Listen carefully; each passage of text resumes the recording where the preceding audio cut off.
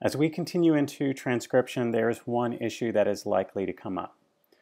The distinction between the vowels ah, like hot, and aw, like log. These vowels are very similar in their production.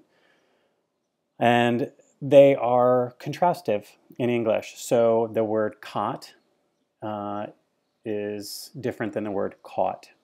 Cot is a small portable bed, and caught is the past tense of the verb to catch. This distinction, though, is lost in some dialects of American English. In the western part of the United States, these two words, cot and caught, are pronounced the same. The vowels ah and aw have merged. On the East Coast, most dialects preserve this contrast, except in parts of New England. So what does that mean?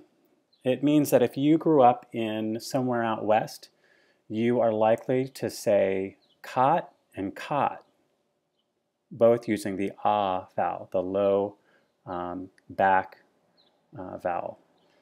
If you grew up in Boston, you're likely to use aw for both, caught and caught, as in, oh my God, Tom, did you see the socks? Those are common, and also in parts of Canada that's found too. So the question you can ask yourself, you can give yourself the hot dog test. You say hot dog, and you ask yourself, are the vowels in the two syllables the same or different? For me, hot dog are completely different vowels. And notice I'm not saying hot dog. I'm not using sort of the diphthong version that's used in New York and New Jersey. That's different. And we can talk about that too later. But so you look to see if these two vowels are the same, hot and dog. A way to check yourself is by looking in a mirror. You can look to see ah, like hot. The mouth tends to be very open. Ah, hot.